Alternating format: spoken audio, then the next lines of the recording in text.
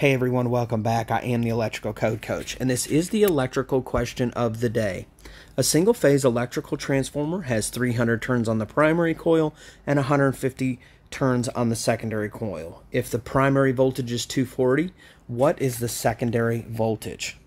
Well, we know that the turns ratio is going to be the same ratio as the volts ratio.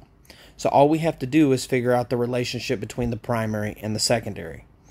To figure out if it's a step-up or step-down transformer, you look at the primary number first.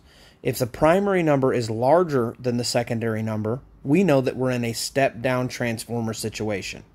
So in this case, this one's easy to look at. We can see that 300 is the primary and 150 is half of 300.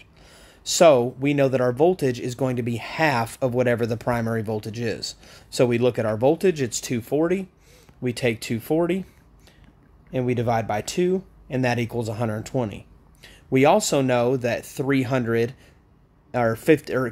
also know that 150 turns is 50% of 300.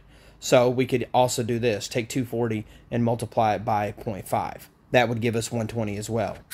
Remember that the primary and secondary turns are going to be in the same proportion as the primary and secondary voltage, whether we're stepping up or down.